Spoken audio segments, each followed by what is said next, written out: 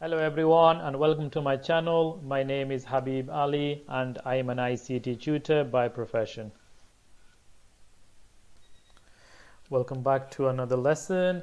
So in today's lesson we are going to be learning about how to apply settings so that chosen titles would automatically print at the top of each page. An interesting lesson. Let's have a look. So we are back on our office budget worksheet, and I have just simply copied and pasted a lot of these expenses. So I just duplicated these. This is why, just in case you're wondering why are they very similar, I've done that on purpose to demonstrate today's lesson and the understanding that will come with it. So let's go straight to the question. The question is asking us to apply settings so that the titles on row number 3 would automatically print at the top of each page. So we've got something on row number 3, some titles that needs to be printed automatically at the top of each page. Let's have a look. Okay, so on this worksheet, let's go straight to row number 3. This is our row number 3.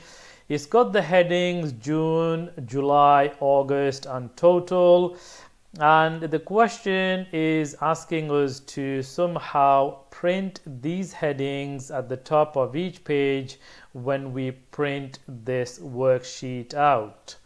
Now before we apply such things, let's have a quick look at the print preview and see whether row number 3, these headings, how they are being printed at the moment. So let's go to print preview. So we've got row number 3 there. We can see June, July, August and total. If I scroll down, we've got a second page. So if I go to the next page, let's see what's on there. So on the next page, we've just got some figures and a couple of labels, but without the first page having these headings over here on the second page, we would not be able to understand straight away what these values are actually referring to or belong to. So somehow, if we were to be able to repeat or print this headings row number 3 automatically at the top of page number 2 somewhere down here, wouldn't that be a great idea? That would definitely make the reading of this information on page number 2 a lot easier. So let's have a look and see how we can do this. So back on the 2002 worksheet, now the best or the easiest way to apply this lovely neat setting so that we can ask Excel to print these row number 3 headings automatically on every single page.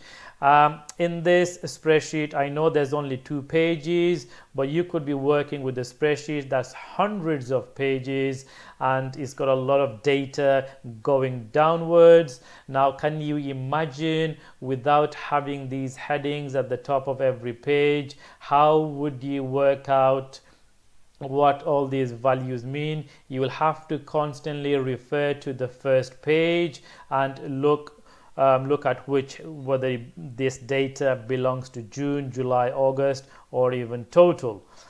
We'll discuss that a little bit more in a minute if you haven't fully understood yet, but let's go ahead and apply the setting. Now again, in the ribbon, in the page layout tab, in this lovely group, like I discussed in the previous lesson, there is a lovely setting here called print titles. So we're going to go ahead and click on there. When we click on print titles, it just brings us straight to the sheet tab again. Now under the sheet tab, we've got an option here that says print titles. We've got a setting for rows and columns, but we won't be discussing columns today. But if you understand how to apply the rows to repeat at the top, surely you can understand how to do this. So it's asking us, rows to repeat at the top is asking us which row do you want to repeat. So all I have to do, instead of manually typing it in, you can do using $3 $3, but I'm not going to type it in. I'm going to let Excel do the job for me. So all I have to do is click on this arrow and then simply select the row number that I want to be repeated at the top. So I'm just going to go ahead and click on row number 3. When I click on row number 3, you can see straight away it puts in a number 3 colon $, and the number 3. So you could have typed it in, but why type it in when Excel is going to do it for you? And then just to accept, you click on the arrow again, and you can see straight away it has put this setting in for us. Now is the time to test this out. So I'm going to click on print preview to have a look. Okay, so we're back in print preview. So this is page 1. Now on page 1 we have the original row number 3 with the headings. Now let's go over to page number 2 and let's see if that has happened or made that change that we wanted. Look at that. So at the top of page 2, row number 3 has been added automatically with the headings that comes with it. Now if you were to read this information on page number 2, you will understand that this value is for June and this value is for July, etc. It makes a lot more sense when you're reading the printed version of this worksheet.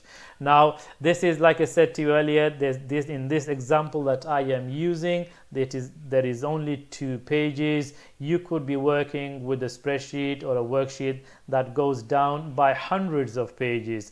Now having certain titles printed at the top of each page will make a massive difference in you understanding the values for each of these printouts. It makes it just that more friendlier for anyone to understand and read the data from a printed version of a worksheet. Now, so quickly just go to the question. You can see here it was asking us to apply the settings on for the titles on row number 3. So we have done that. So this is straightforward. If you haven't understood, please do leave me a comment in the comment section and I will try to clarify it for you even further.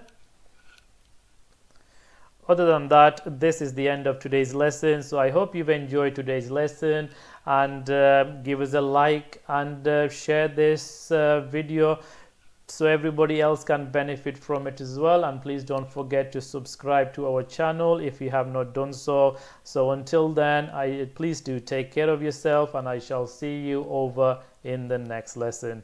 Goodbye for now.